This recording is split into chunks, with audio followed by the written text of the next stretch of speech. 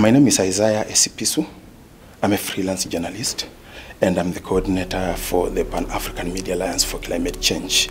That's a network of journalists who report on climate change from across Africa.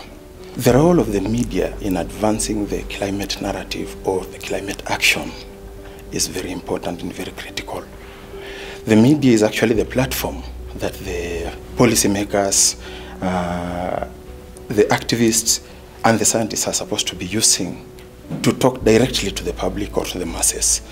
So journalists have that role to play to make sure that the information gets from the scientists, they decode the science, and they make sure that it's presented well to the public for a better understanding.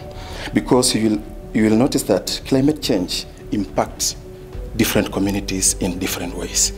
So the way it impacts this particular community, it has to be communicated in a way that that community will understand. And then the other community will learn from the same community.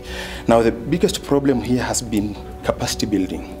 Many journalists that we have around have very little information about climate change.